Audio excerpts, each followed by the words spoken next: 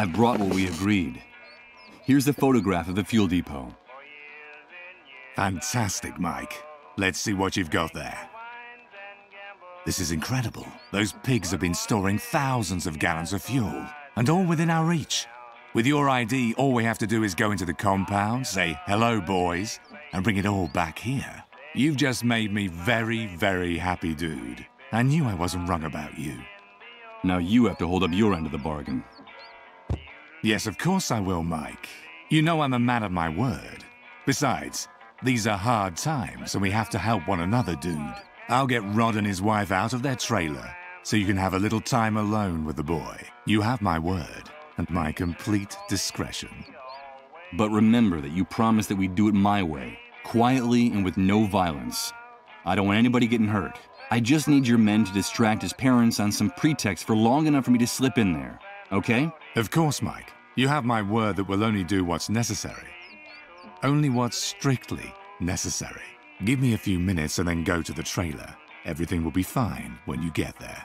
Okay, but before I go, can I ask you for something else? Today you've been the bearer of the best possible news, dude. So shoot. I'll see what I can do.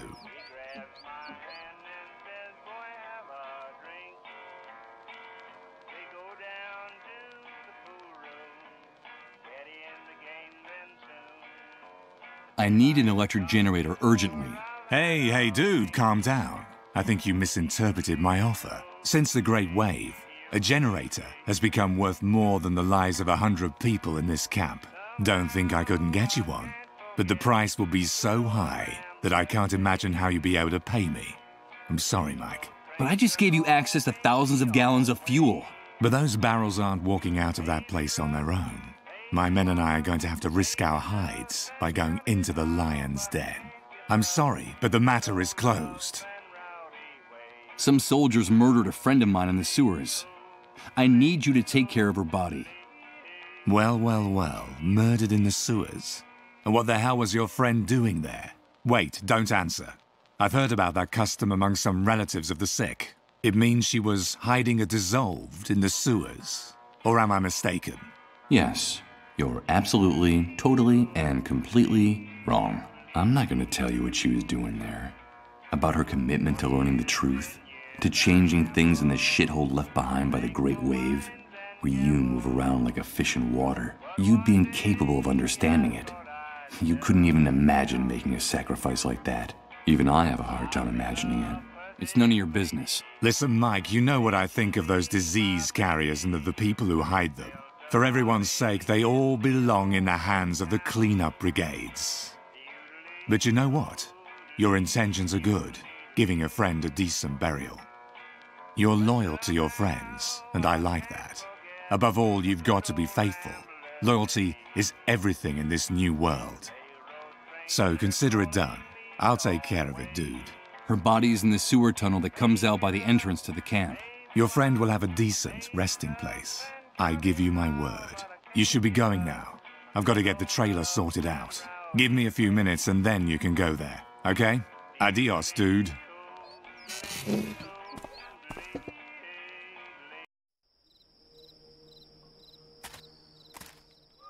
Wait a minute. What's that noise? Why is everyone fleeing?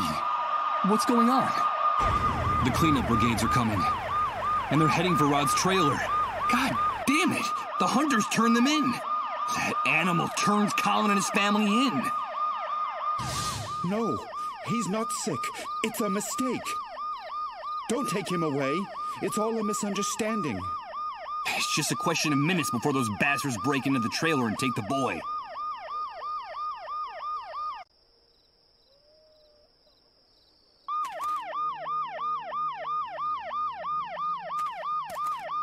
Out! Get out of here! For God's sake!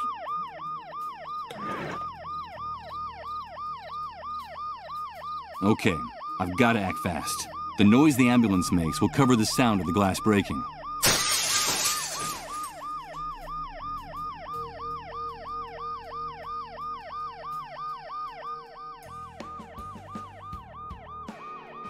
Colin, in spite of the noise I made breaking the glass and the ambulance's deafening siren, little Colin seems to be asleep or in a trance.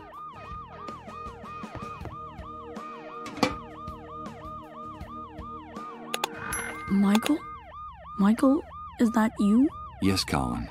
It's me. But how do you know my name? Emily told me a lot about you. That's how I know you. She gave me a message. She said it was very important that I give it to you. What's all that noise outside, Michael? Where are my parents? It's nothing, Colin. Your parents will be back very soon. Don't worry. But it's impossible for you to have spoken to Emily. She's no longer with us. Yes, she is. Emily is always with me. When I go down the underground highways, she's there, waiting for me. Emily gave me a message, Michael. She told me it was something very, very important.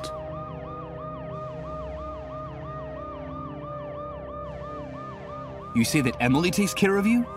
But how is that possible? She protects me. She keeps me from feeling scared, because I used to be really scared. I didn't know what was happening to me. I didn't understand anything. But now with Emily by my side, everything is much better. She tells me that what's happening to me is normal, that I'm just sick, but that the sickness will go away soon, and that the pain will go away for good then, that she also got really scared when she got sick. Emily told you that she also got sick? Yes, she told me that she went through this before me, that a while back she got the same sickness I have. She told me that she felt very lonely too, and that the pain was unbearable, but that it finally ended. And that's why I shouldn't worry, that the pain and the fear will go away. She's very kind to me, Michael. She's very kind to everybody, isn't she? Yes, Colin. Yes, she is. Emily contracted the same disease. No, it can't be. Emily, a dissolved? Is that why they didn't let me see her body? Is that the reason for all the secrecy surrounding her death?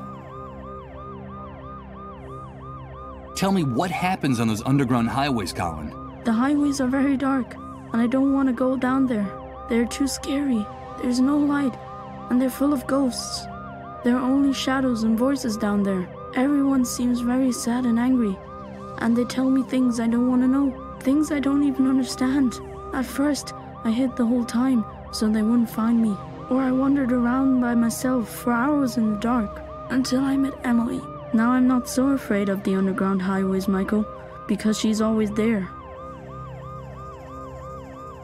And what is this message you have to give me that's so important? She told me that she couldn't come back to be with us, that she will be trapped forever on the underground highways, and that the same thing will happen to me very soon.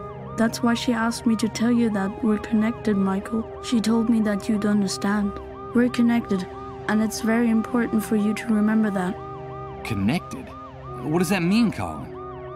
Emily told me there was a thread that no one can see that joins us to you, and that's why there's still a chance we can be saved, but that only you could do it while there's still time. She told me that if we're connected, there's still some hope for us all. Can you make everything go back to the way it was, Michael? I don't want to be stuck on the underground highways forever. Can you really make everything go back the way it was, Michael? We're connected? What does that mean? I don't understand anything. This is all crazy. Michael, help me. It hurts so much. Make it stop. Colin, what's happening? Make it stop. Please. Colin!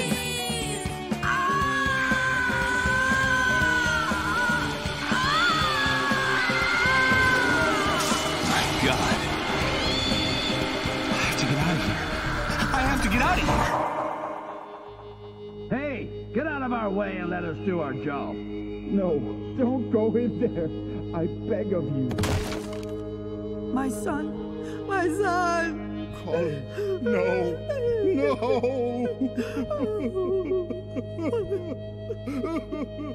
Damn it. I can't breathe. If it's true that there's a way to change all this, I have to find it now. I don't think I can stand it any longer. I don't think anyone can.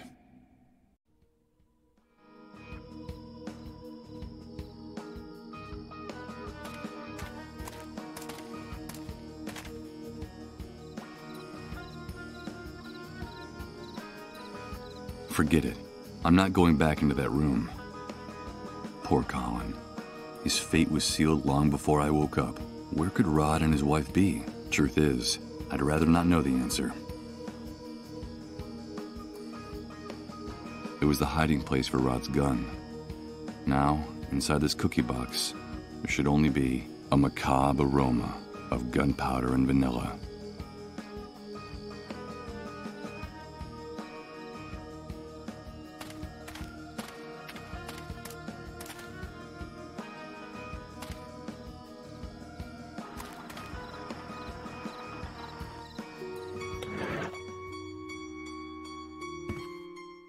Hello, Mr. Sleepyhead?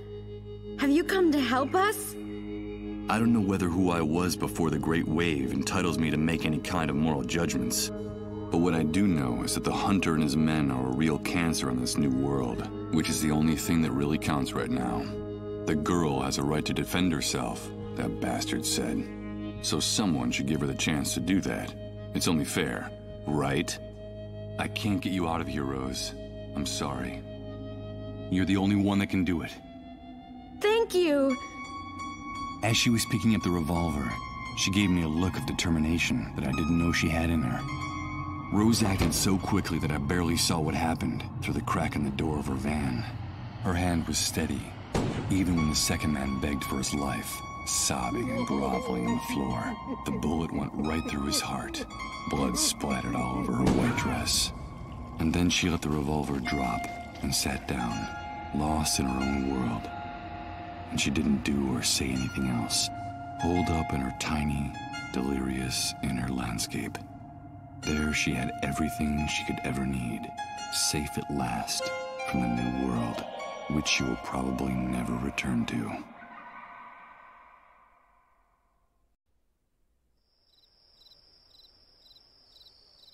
I'm afraid those bastards just played their last hand. I can't help but think those guys got what was coming to them, even if that's a thought worthy of the hunter. There's no point in bothering her. Fortunately for her, Rose isn't here anymore. Damn it! That's what happens when you bring electrical devices in contact with water. The contents of the water tank made it completely useless.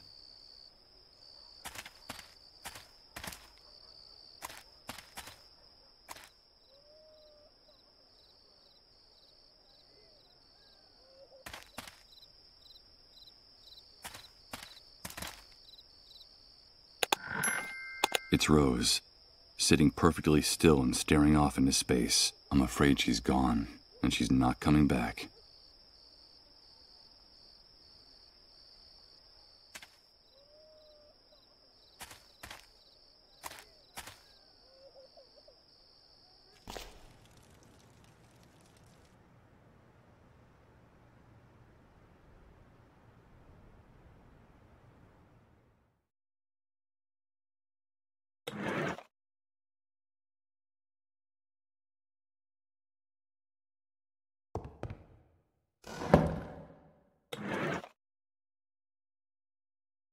Use this here?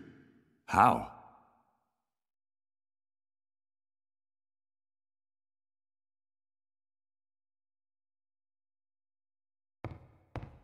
Let's see. The coins fit perfectly in the heads of the screws. It'll be no trouble loosening them and taking the fabric with me.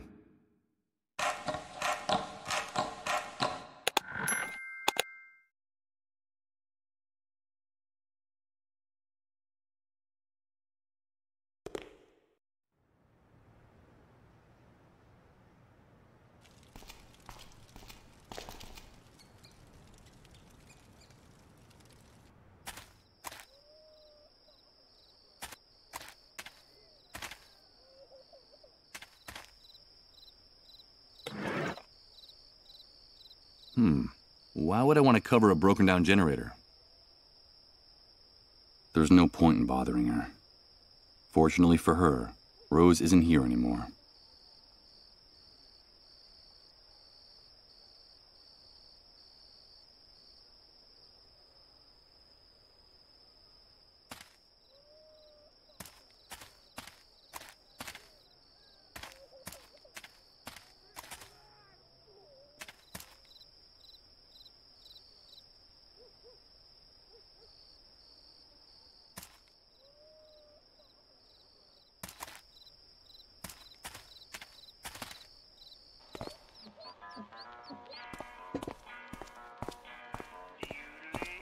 Hey, dude, back already?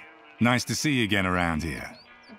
Your timing is perfect. So tell me, how did things go with the kid? Ruthless bastard. You called the cleanup brigades. Hey, calm down, Mike. Tone it down, okay? Of course I called the cleanup brigades. What did you expect?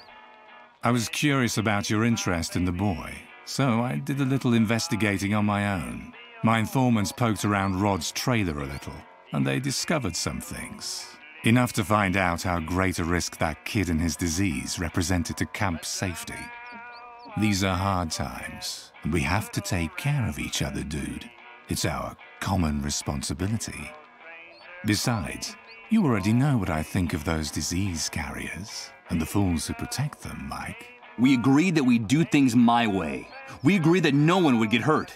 No, dude. You're confused. I promised you I would do only what was strictly necessary to let you talk to the kid alone. And that's what I did. I made sure the soldiers gave you as much time as you needed to do whatever it was you had to do with that boy. Frankly, Mike, I don't understand why you're complaining. You gotta do what you gotta do. Is that it? Of course, Mike. You gotta do what you gotta do. And that's something you already know better than anyone. But now, sit down and have a drink with me. We got things to celebrate. Thanks to the photo you brought us, the plan to get our hands on that fuel at the medical center has been finalized. That depot holds more gasoline than we could ever have imagined in our wildest dreams. We're going over there in a few hours. Hey, Michael, today is turning out to be a great day, don't you think? One of the best I can remember. No, I'm not gonna drink a toast with you because I don't have anything to celebrate. You're a despicable animal. Hey, watch what you're saying, dude. A pathetic, ignorant bastard. Garbage from the old world you were so happy to see swept away. Watch out, Mike.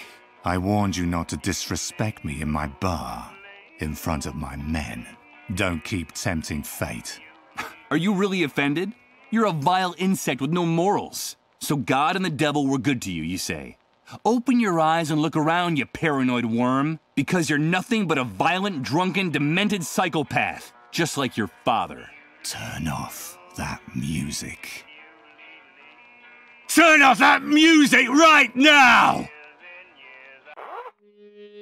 Listen, Michael, there's already been too much commotion in the refugee camp, and more trouble is not in my interest. That's the only thing stopping me from tearing you limb from limb right here and now, and stashing your remains in one of those drums out there. But another word, and you're a dead man. Got it? One more word out of you, and I swear that tomorrow morning they'll find your stinking corpse so tangled up in the barbed wire that they'll have to chop you up to get you out of there. And I don't care where you hide or how far you run, because you know I'll find you in the end.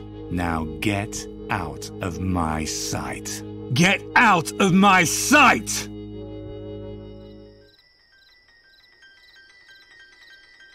This clandestine bar is now the lion's den. After our last conversation, if the hunter finds me inside, he won't hesitate to eliminate me on the spot.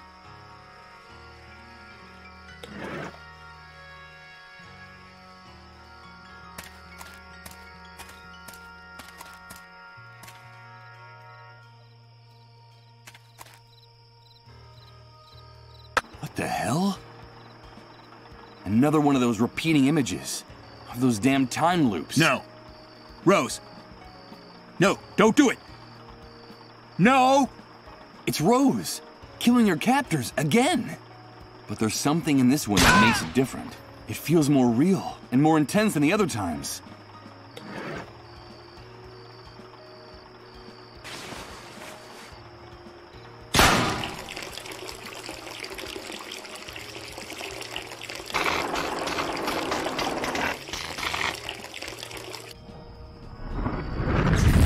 Damn it.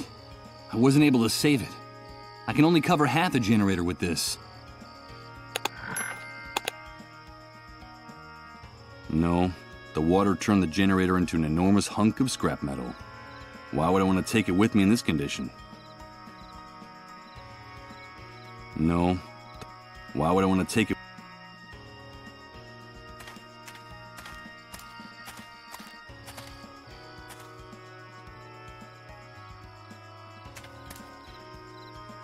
after what happened.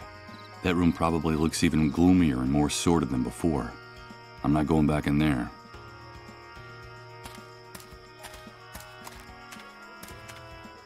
No, the water turned the generator into an enormous hunk of scrap metal. Why would I want to take it with me in this condition? Damn it. That's what happens when you bring the content. No, why would...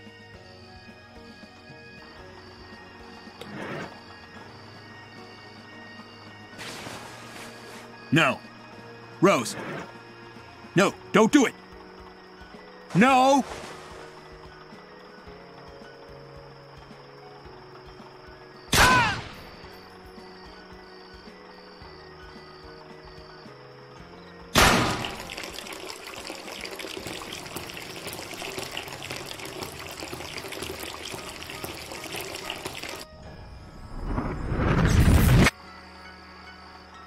Okay. First, I'll unplug the cables that connected to the trailer.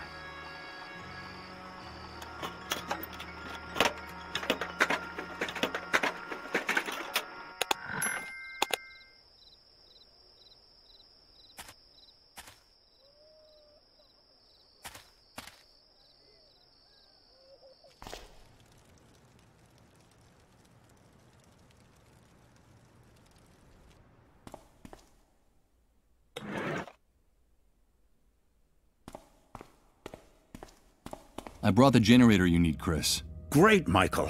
I knew you could do it. Give me a few minutes to set up the computer and open the report. While Chris was getting everything ready, I decided to sit down in one of the armchairs in the office. I was exhausted. My mind had been trying to make sense of the last few hours of my life for what seemed like an eternity. The first hours following my bitter birth in this new world. But how could I judge the new world if I could barely remember the old one?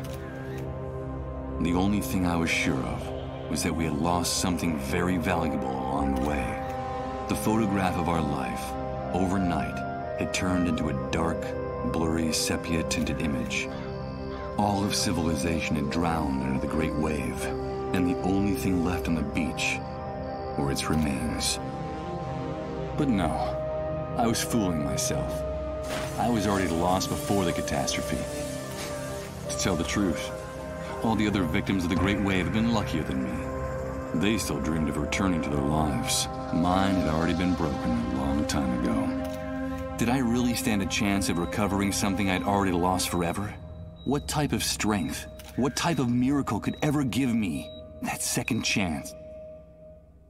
Michael, wake up! What's happening? The report, Michael. It's the report. I was going over it while you were sleeping. It's incredible. It's way beyond our expectations. You're gonna think I've gone crazy, but I don't even know where to start. How about at the beginning? Okay. It's the dead synchronicity point. The entire universe is changing, and we're going to witness it. We're going to be witnesses. And victims. Witnesses? Victims? But what the hell are you talking about? What is this dead synchronicity point?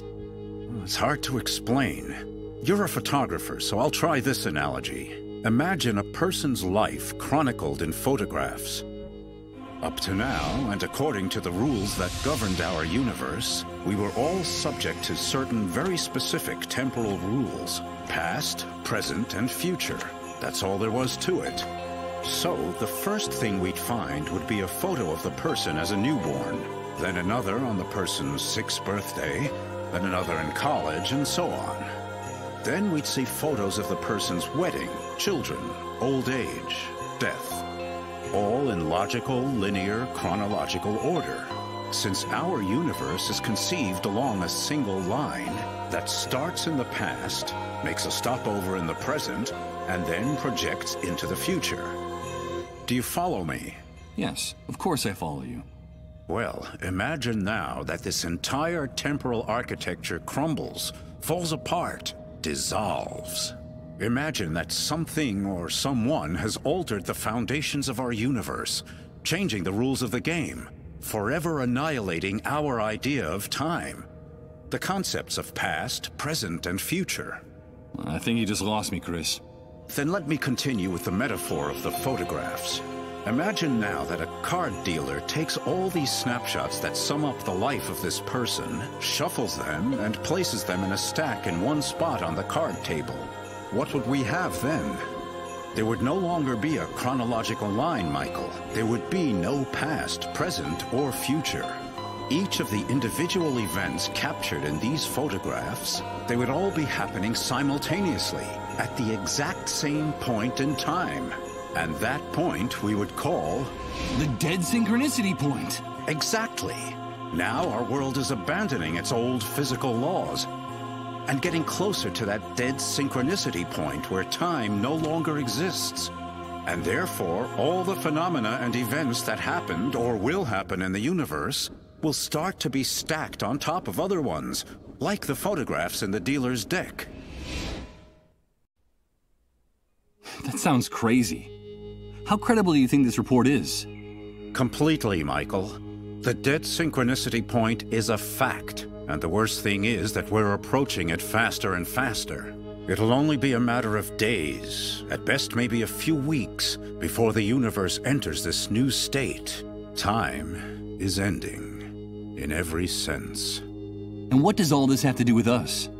Come on, do you still not see it? This change in the architecture of the universe, this nullification of time, is the real origin of the Great Wave, the dissolved, and the emergence of the New World.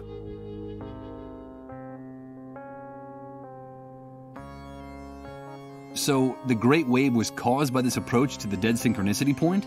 Yes, Michael. The Great Wave was the first manifestation of our universe's approach to the dead synchronicity point. That's why the catastrophe struck at the same time all over the planet. It wasn't just a local occurrence. It had global dimensions. It was the first clear and obvious sign that something was going wrong.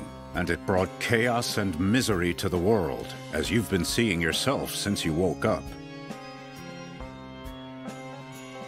And what the hell do the dissolved have to do with all this? According to the report, the dissolved are still a big mystery. There isn't much information about them or their disease.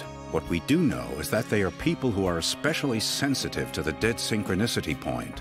And that is what's so tragic about them. Especially sensitive? Of course. This transformation, this radical and overwhelming change in the basic structure of the universe is totally incompatible with human life. We're condemned to die, Michael. Each and every one of us. That's terrible. How can you be so sure of that? If you think about it rationally, it's obvious. Our bodies are the product of hundreds of thousands of years of evolution, of a gradual and precarious adaptation to the environment, the universe, and its physical laws. Reaching the dead synchronicity point, the annihilation of time, we'd need another 100,000 years to adapt to such a drastic change. And what do you think will happen to the human race, to each and every one of us when this process concludes? I'll tell you, our primary metabolism will go into a state of shock. Our entire cell structure will be jolted so profoundly and so violently that what we now call our bodies will lose all coherence, leaving behind just a brown puddle as evidence of our existence. We'll dissolve, like those poor sick people. Indeed. According to the report, the dissolved are simply pioneers, people who are ahead of their time, the vanguard of the human race in its final extinction. That's why some cases started cropping up so early, even before the Great Wave. Their illness was the harbinger of the enormous explosion that was to follow. It preceded it by hours, even days. And that's why the cases are multiplying exponentially as we get closer to the end. Do you understand? We'll all end up turning into dissolved. The last time we spoke, you told me that there could be a solution. A way to reverse all this madness. Yes, and that's the best part of the report. Theoretically, Michael, and paradoxical as it may sound, our progress toward the dead synchronicity point also brings the opportunity to change things, to turn the process around and return to where we were before our world collapsed. And how would that be possible? by penetrating the very center of the anomaly, the deepest nucleus of dead synchronicity, and arriving at the point where time is just starting to fold back into itself before the process is completed. If, inside the dead synchronicity point, each and every one of the events that have happened or will happen in the universe unfold, then surely it must be possible to gain access to the moment when something or someone triggered the catastrophe and stop it. I can't believe what I'm hearing. You're talking about time travel. Yes, I'm talking about the possibility of accessing the past to save our present and our future, of turning the Great Wave and all its consequences into a mere nightmare that never actually happened. The report talks about the hypothetical existence of a door leading into the very heart of the dead synchronicity point, a door to each and every one of the snapshots of the past, present, and future of our universe. And if, through that door, we had a chance to access the precise instant when everything went haywire, then we might be able to change things. Michael, that's what we've got to focus on in whatever time we have left. But I have to continue studying this report. I'm sure there are more answers in it, and you have got to help me. You're telling me that the dead synchronicity point is the origin of all this chaos? That our only chance of salvation is a theoretical journey to the past? Or sooner or later we'll all be obliterated? Like those poor dissolved? That's right, Michael. So we'd better get to work on it as soon as possible. By the way, the report also mentions another very interesting thing about the dissolved. What is it? It seems that in their trances, through their trips to the underground highways, the sick form a strange relationship with each other. It's as if the disease unites them, regardless of any physical distance that might separate them. The report is very unclear on this point, but it seems as if the dissolved are somehow linked, connected. My God. That can't be. Remember, please, remember. Everything fits now. Everything makes sense. Please. Enough. My head. Emily asked me to tell you that we're connected, Michael. We're connected. Michael, what's going on? Chris, get one of those tests ready. Fast. But what for? You don't think that you're also... Do as I say. Okay. Give me your hand.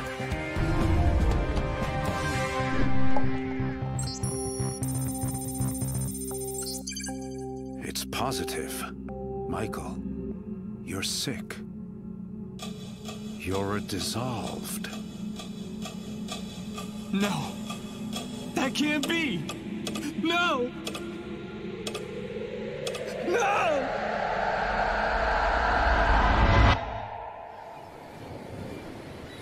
Michael. Michael. Wake up. Emily?